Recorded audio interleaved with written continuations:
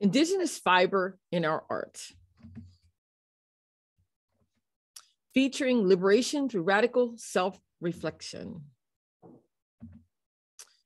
Cultural survival.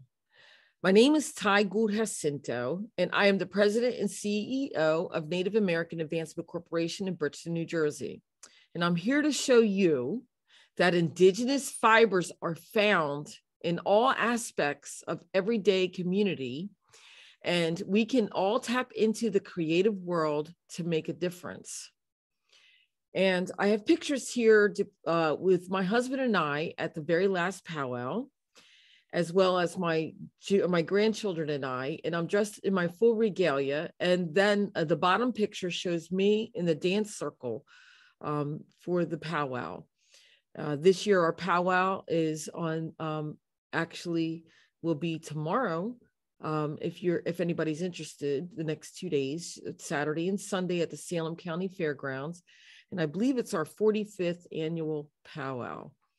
And what I'm wearing is a mix of old and new. I like to wear buckskin, which is the old style, as well as I wear shells and clay beads. And I also have regular seed beads, trade beads, and I like the cloth shawls.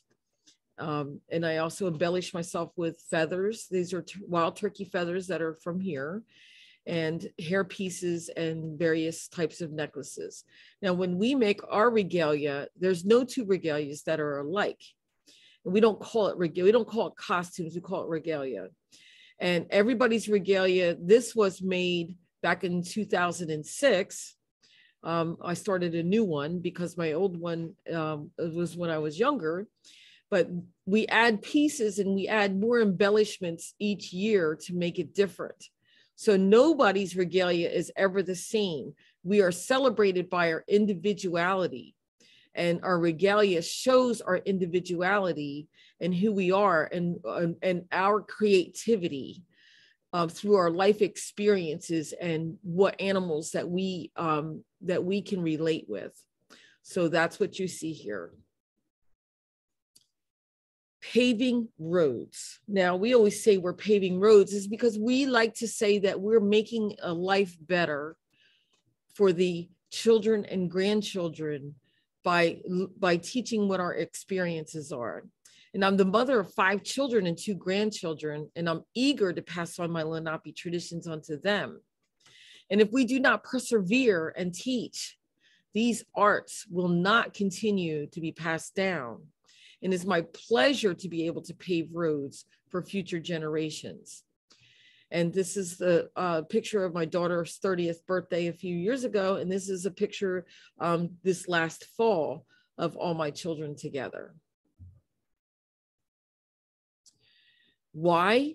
Indigenous arts are parts of the fiber that makes our society. Each woven thought of brightly colored thread encompasses our teachings, lifestyle, survival, and contribution to this great land. The Indigenous way of seeing provides the why to many unanswered questions to acknowledge the Indigenous impact. Why do we need to know how it's made? Why do we need to see the beauty in nature? Why do we need to combine art with the usefulness of the object? And when we say combine art with the usefulness, is that we have to make a pouch, as what you see in the first 2 in the picture. We want to make that pouch a very beautiful pouch, because that pouch is also adding to what we're wearing, but it's also a useful object. And then there's a pine needle basket with a lid. And the pine needle basket with the lid has a beautiful shape to it, to be shaped like the honeycomb. So we have to find, we mimic the beauty of nature, and we embellish the beauty with nature as one with nature when we do our useful objects, and it becomes art. And art is something that is created, that is made to be one of a kind. Self-reflection. When we speak of liberation through radical self-reflection, We share how our work can contribute to a more understanding world. It is not radical, it's eye-opening. The beautiful and perfect imperfections opens the soul to the creative process and explore the necessities object. So if an object looks perfect, then there's really nothing more to do to that object. But if we embrace the imperfections of the object, then more creativity comes out. So here, the gourds that you see in front of the gourd greenhouse here, were just simply inspired by its shape. And when I meditate on what I want it to be, then it takes shape. And as I'm doing it, I find the imperfections to be perfect. Imagination. Art is any creative expression that leads to imagination, using technical skills to make a valuable item into work or creation. Art is more than traditional painting, sculpting, writing, the sound of music, and other examples. Artistic creation is an expression of the unspoken communication, like a language. Art evolves out of the necessity through time, exposure to history, culture, values, personal interest, and the creation of new materials combined with the old. Now, if we just stopped using the old materials and just use new materials, then we find our world to be very plastic. But if we combine the old materials with the new, like we have here in this pine needle pendant, then we create something that's even more spectacular. And adding the beads to embellish the circle created a brand new shape instead of just being a circle. So with the New World beads added to the old style of sewing the pine needles with the sinew, takes on a whole new form. And then adding a wooden circle on the center to sew the pine needles around creates an open space where I was able to do the dream catcher stitch with a bead. So you can see adding new world with old world gives a whole new creative aspect on art. Culture through expression. As a mother of 5 children and their experience in school, I know firsthand how difficult it is for a classroom teacher to teach art. Sometimes teachers are not an artist because the school has mainstreamed everything as if we were buying it off a shelf. It makes it difficult to create using our own culture through our self-expression. And with today's society not allowing art to be taught separately and integrated within the classroom, it becomes more challenging. So if we are teaching a standard curriculum of cutting crepe paper or some type of paper into small pieces to make a mosaic window, where's the creativity?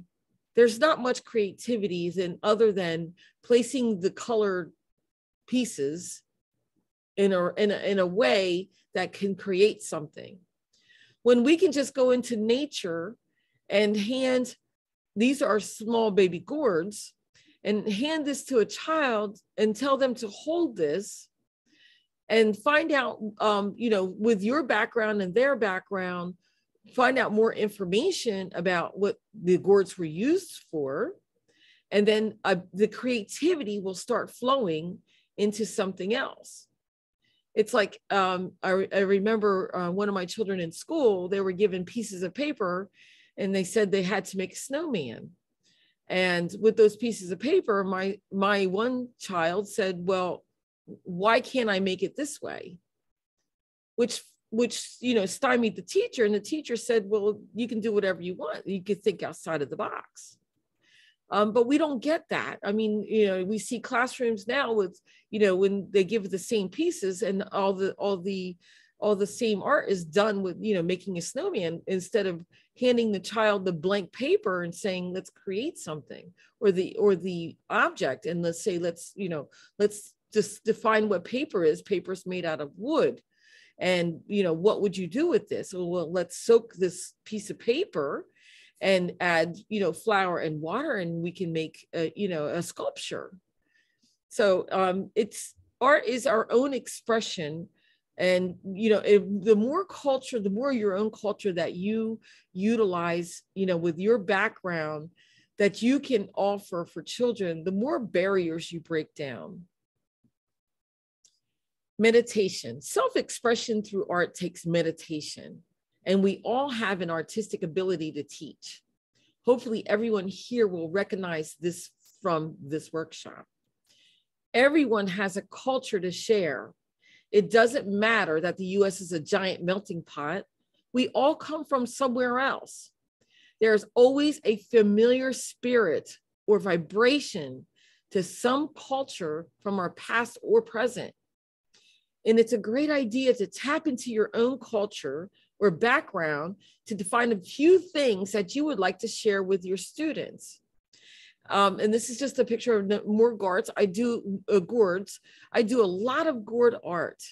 And I explain where the gourds come from. And I explain the uses of the gourds. And I explain that gourds are used almost on every continent on this earth, and how gourds have been used for 13,000 years, and that everybody's culture used gourds for one reason or another, just to break down barriers.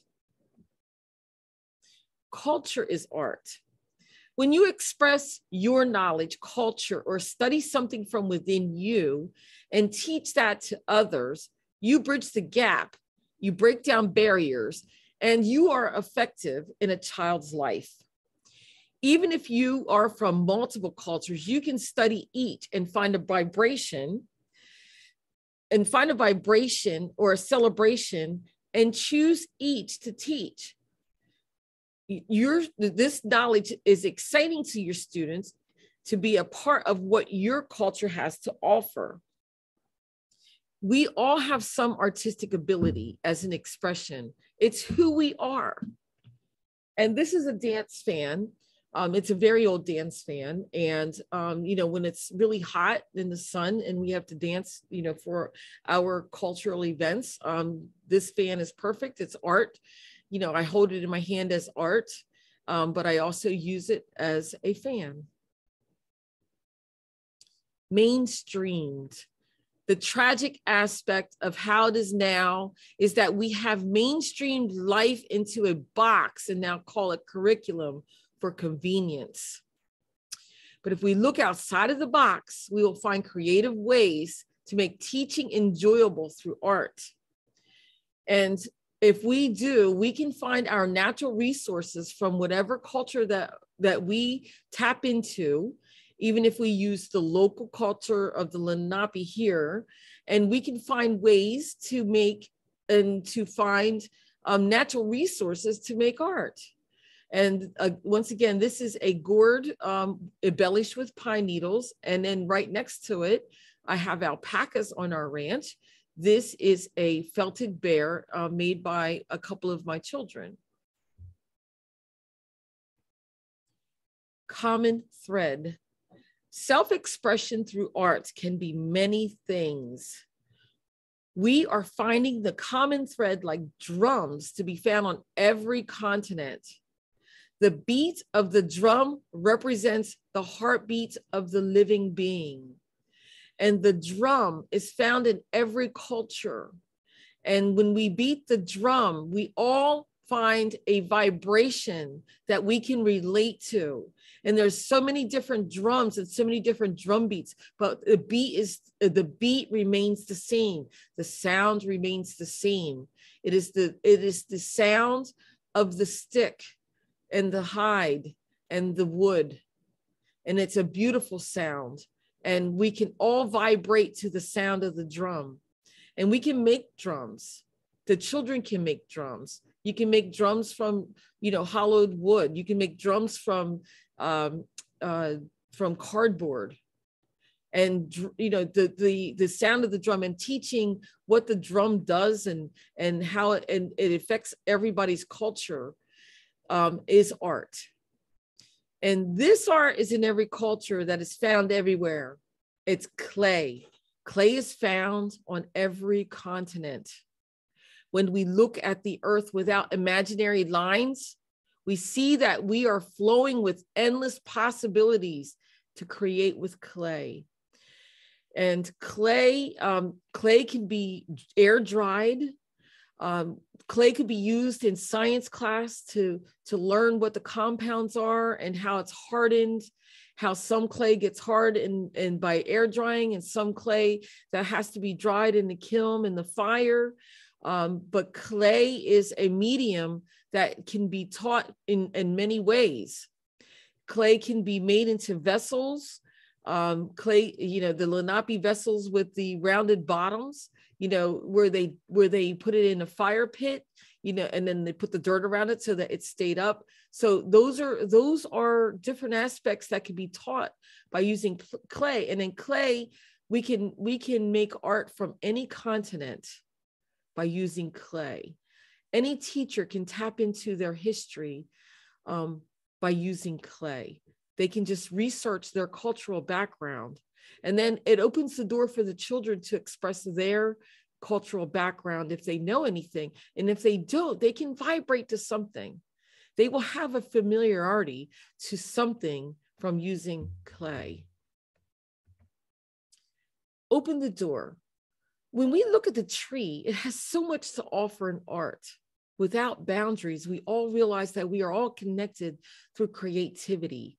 This common thread helps educate children on a human level and aspect.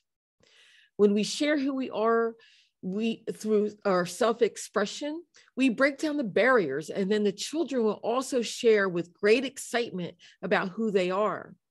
You have opened the door for creativity. Then you will change their life and light that path of their future. And when I say, look at the tree has so much to offer. We take it for granted that we get paper from the trees. But it's not hard to make paper from sawdust and to show the children how that, with parchment was made. It's not hard to show that after we make the parchment, we can bind it and make it into a book. So, the tree has, and then you can use the pine needles to weave baskets. You can use the leaves to crush and to make mosaics. So there's so much that the tree has. You can do bark art. We make barrettes and pendants from the bark of the white birch. So the tree bridges the gap because there's a tree on every continent. The tree is one of the universals, like the drum and the clay. You can't get any more connected than a tree. There's a tree on every continent. We're all connected through the trees. Importance of your self-expression in art. Art is a terrific form to express your thoughts and your feelings and identity so that others can utterly understand you. Art is a language available to those who may be shut off. And it will help us learn about ourselves as much as it helps us know about others. It breaks down barriers. Self-expression is the expression of one's own emotions, feelings, and personality, or the act of asserting one's individuality. Removing the rules and instruction opens the door to creativity for those you guide. You will gain knowledge of others through their artistic expression. And once again, this is what I'm talking about. If you tap into your cultural art and you use it as a guide and hand them the raw materials, you'll find that other cultures, the children may tap into something that's from their past. They may vibrate from the same materials. The leather, of course, the leather is on every continent as well. The leather is from the animal, and the animal roams on every continent on this earth. So here we have gourds and leather on this pendant that's a pouch. So it's a useful wearable art. It's a pouch. It is critical to recognize why you do what you do. It will help you convey your personality, your opinions, or emotions through creative means such as painting, drawing, music, and more. Knowing why you do what you do is so important, that if you study your background and this is why you like a certain form of art or art medium, then it's critical to know. And then it opens the door as to why you do those things. This expression is a social expression and forms a connection with your students. This expression allows others to experience and feel your expression. So if you are able to tap into your cultural background through art and you convey that to others, then others will be able to tap into theirs as well. And studying your background and what you and why you do what you do also helps you to understand yourself emotionally. And this is just the same piece of art in a close-up picture. Building empathy for better understanding. The beauty of self-expression is understanding yourself better and allowing others to understand you. Self-expression can build empathy, but it can also help us process and regulate our emotions. Self-expression in the arts can positively affect the mood, cognitive function, and overall mental health. This communication helps form social bonds, develops cultural values, and allows us to connect as humans fundamentally. Now, it's when we are creative, that's when we are at our happiest moments. When we are able to create something, we feel useful. We feel like that there's something that we can contribute, which also builds empathy. So when we are at our creative level, our highest creative level in art, and we find what we like to do, it doesn't matter. It could be cooking, it could be culinary arts, it could be gardening, it could be arranging flowers or furniture. It could be learning how to arrange a house. There's so many different forms of art. And when we are at our highest level of creativity, that's when we find we are at our highest level of peace. And when we are at our highest level of peace, we're at our highest level of acceptance. So this is why art is so important, but finding what your art is through your cultural experience is liberating, and others will also follow and understand you. Art is universal. Art can be universal. There's no language to images and color, and therefore anyone who views it can understand it. Art is thus a compelling form of communication that can span centuries and cultures, languages, and interests. And when we're inspired, this is just a scallop shell pendant with a flower carved. But when we look at it, we can all see that it's a flower, and we can all see the beauty of the object and that it's a pendant. But it's still in its same form, and it's embellished with creation. Let's see how I use art to express myself. No art medium is better at expressing emotion than others, but some are more commonly used. With joy, especially, the way we express it feels automatic. So I like to use gourds and pine needles and leather. I rather use that in my art. I also express my art with writing stories.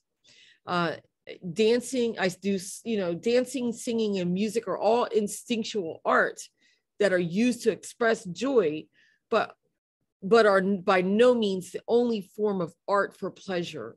So it goes back to what I was saying before. When we are in our creative sense and we hold that object and that object is telling us what it wants to be, then we are at our highest form of expression.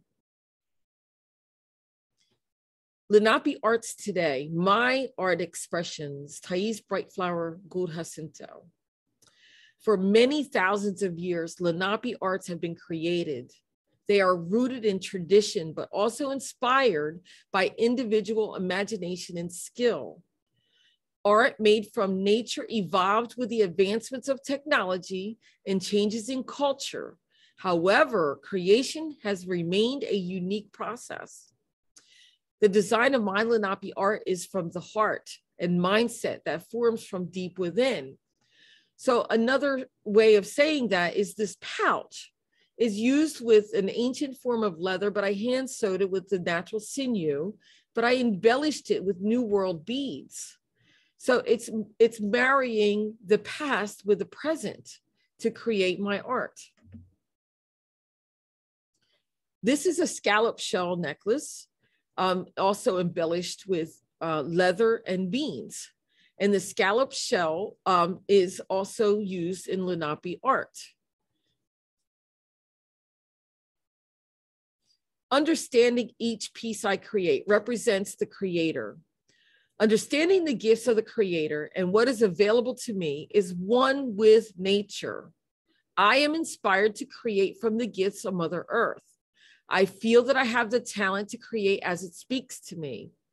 When someone asks for something to be made, this may take a little more time because the asking person is considered one with me and the art.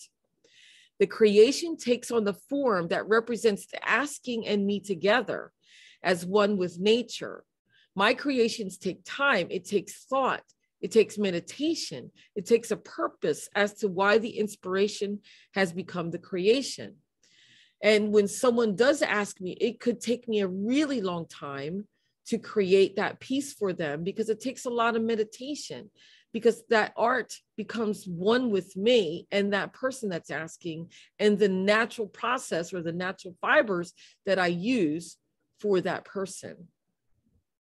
This is a gourd. Also, this is a no-face Lenape gourd doll. This is a hair pendant made with a scallop shell, and it's embellished with beads, with natural clay beads, beans, and shells. Preservation. Often, we natives are portrayed as something that is from the past. We are alive and thriving, and there are many underrepresented artists or never mentioned in mainstream media. Over the years, I have participated in various educational programs featuring Lenape traditional arts at various functions to share my knowledge. I also published a series of books to pass on the information about the tribe. I created video materials aimed at a deeper understanding of Lenape culture and artistic expression. And what you see here is another baby gourd used with inks, and also paint. This is a grapevine dream catcher. It's more made into the natural sense, but the original dream catchers were made for fishing nets. Now we use them as art. Children's books. I offer imagination that brings the past to life.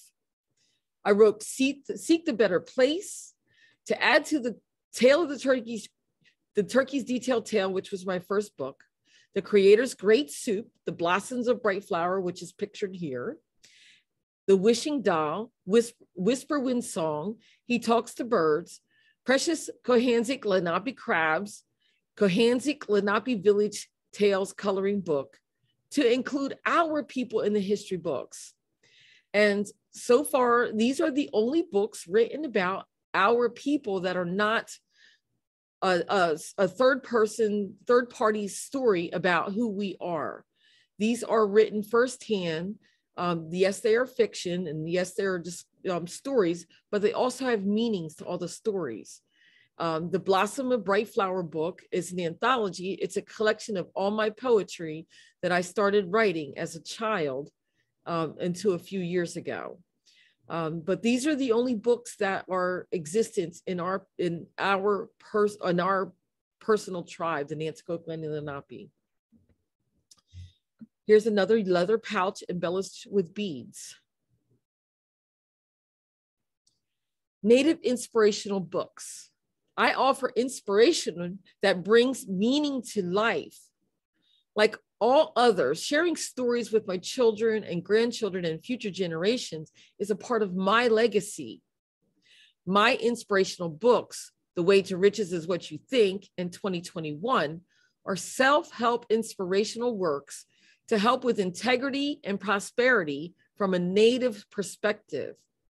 And a part of my book series, I also have a podcast called The Art of Prosperity, which is found on all the podcast networks. But each month we go over a new chapter in each of the books to help others to gain integrity and prosperity on a Native perspective. And here's another scallop, or here's another picture of the scallop shell pouch. It's a close-up.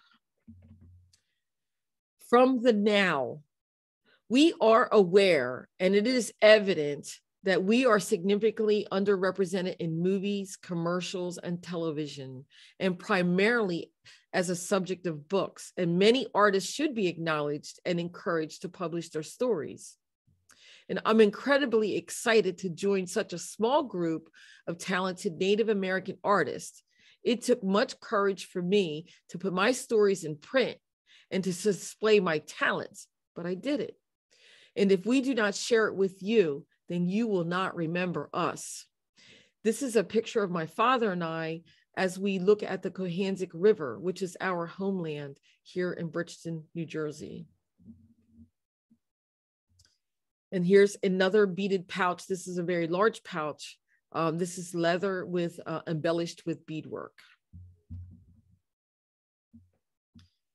Now I'm going to go over the infinity spiral pine needle art in more detail.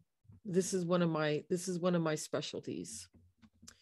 Here's a close-up of what it looks like. This is a basket with the pine needles woven with sinew. This is one of the older styles. This is the more rustic style, but the basket is made to be used for different objects. The longleaf pine tree. The infinity spiral that I make is made from the longleaf pine tree. And a full-grown tree has between 8 and 18-inch long needles that turn golden in color. The longleaf pine forest once encompassed more than 90 million acres of the North American landscape. Today, only 3% or 3.4 million acres remain. And yet longleaf pine forests represent some of the world's most biologically diverse ecosystems. This is a picture of one of the pine trees on our tribal property here in Bridgeton, New Jersey. Preservation. The longleaf pine ecosystem provides a critical habitat for 29 threatened and endangered species. Those threatened and endangered species include the giant tortoise and the indigo snake.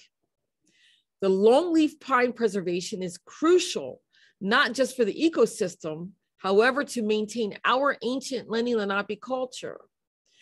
And this is a picture of what they look like at the foot of the tree. If we do not have any pine trees with the long leaves, how do we create our pine baskets to continue with our traditions for our children to learn how to make something from natural resources and what the Creator has given us? Our tribe, the Nanticoke Lenape here in Bridgeton, New Jersey, has made a conscientious effort to protect the longleaf pine and its habitat on our tribal property. And we tribal members have access to the needles for ancient form of art form creations. And once again, this is a barrette. that I wear that you saw when I was wearing my leather regalia with the feathers that goes on the back of the head and a piece of a pine needle basket. But if we don't have the pine trees, there's no way to continue with the pine needle art. This is another hair piece that was created in 1995 with a split stitch and embellished with shells and leather. And here is a basket that was created in 2008 with a split stitch. And it's embellished with a shell, bone, beads, brass beads, and a feather. And this basket sits about 6 inches high. Pine needles around gourds. This was created in 2016 with a wrap stitch. Pine needles are used to embellish other types of art as well.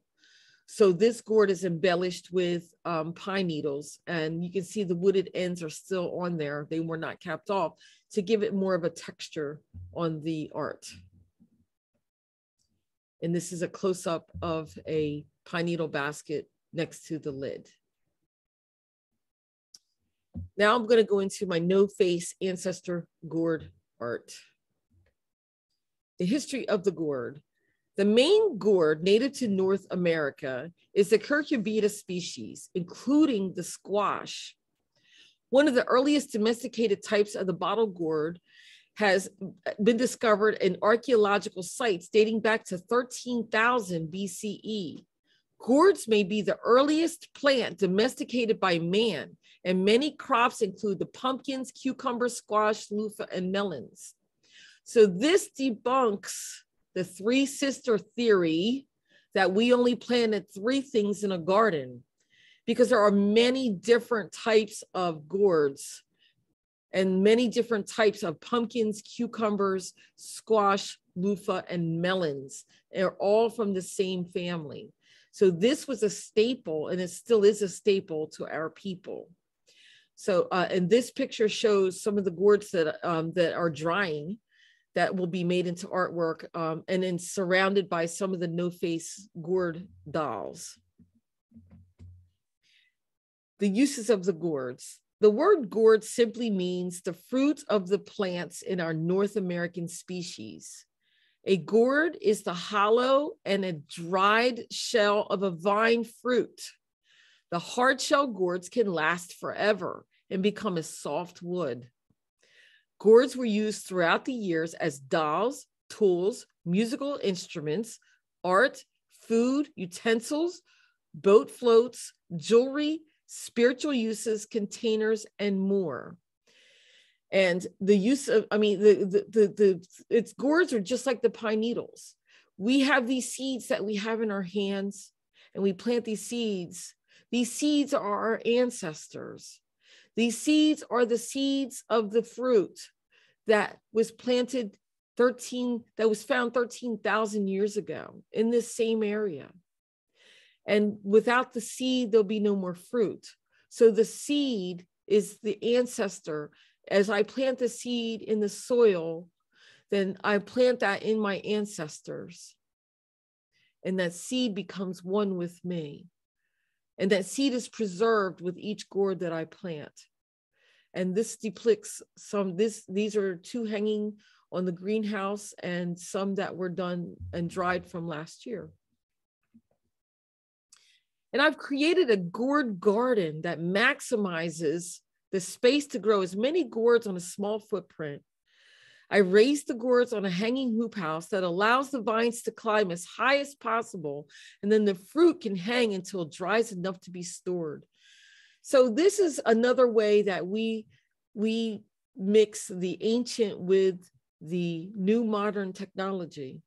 And without this gourd greenhouse, this would take up a large footprint on the earth, which we don't have any longer.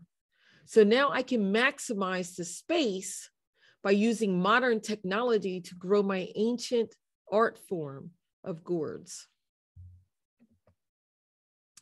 And there's many generations of seeds in this picture. This picture represents generations of the ancestors. The finished no-face ancestor was created in 2016 from ancestor seeds. The gourd itself was grown in 2012. The raw gourd that you see that is not cleaned was grown in 2017 from ancestor seeds. And the clean gourd was grown in 2015 and is now ready to be created into something. And finally, there are new gourds growing in this picture in 2020 that you see hanging on the gourd house. And gourds must dry for at least 2 years before they can be made into anything. The no-face ancestor, the Lenni Lenape never put faces on any objects for fear that the spirits may overtake the object. And that's why you saw earlier in the dolls that I create, we create dolls with corn husk, with leather, and with gourds. And when we embellish them, we never put a face on it. But if you look closely in the picture, you'll see the perfect imperfections, and you see the material that has its own beauty as if it were its own face. And this is embellished with beads and shells and simulated hair and leather. And this is a side view. And this is modern technology mixed with an ancient art form. So that's why if we do not use modern technology, then we will not continue. We have to be able to use whatever resources that we have to make us grow, to be able to create with the new art forms by using old materials and new materials together. And this gives us our artistic expression. And these gourd, this particular one, this was also embellished by using the wood burner tool. And I use beads and metal and simulated hair and regular paint, as well as dyes and stains. And we can, and I also do dye my gourds with vegetation that I pick myself, and as well as with paint. And many items can be made from gourds, and they are so versatile. And they can use for hair and clothing ornaments. They can be used as hanging. They can use bowls and spoons. So gourds are a universal item that can be used, that can bridge the gap, because we can study a gourd from every continent. There are gourds on every continent. They can also represent a story, as you saw earlier. Well, this is created in honor of the new water bearer age and the return of the dwarf planet that makes its appearance during the harvest moon during the new water bearer age. And I created the stand from a fallen cedar tree in my yard.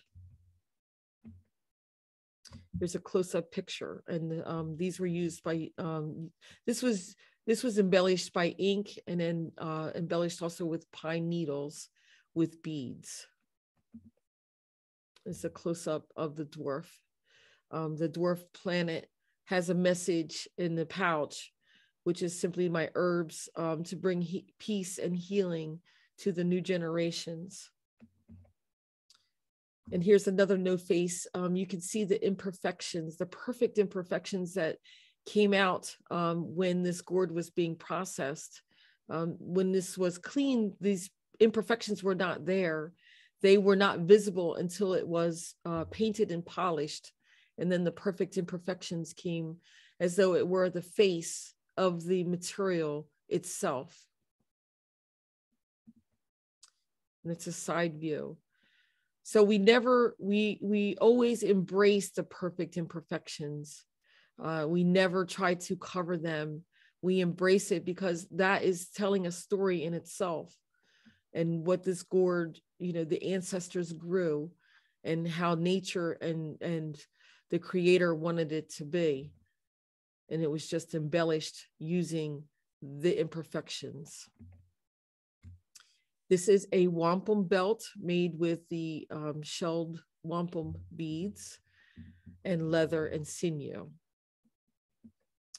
This is a turtle shell pouch made from a whole turtle. It's one of the water turtles. They don't have two parts to their shells like some of the box turtles. And then the pouch itself is leather on the inside. And here's another turtle shell pouch. This is from the Eastern mud turtle. And this was also embellished with beads. And these are also one-piece shells. The Eastern mud turtle is a one-piece shell, unlike the box turtle, which turns into a two-piece. And this is a a scallop shell pouch. And this is also embellished with clay beads and beans and shells. And this is actually two shells that are sewn together to make one pouch. So if I open the flap, then you can see inside of the shell. And this is a beaded belt made with the European seed beads, the Czechoslovakian seed beads. And if we dig back further, even though the beads were made in Czechoslovakia, the original beads were made in the Orient. And for more information, please visit taigurjacinto.com, or you can download my app called Indigenous on either Android or Apple. And I thank you so much. And if you have any questions, you can just contact me through there.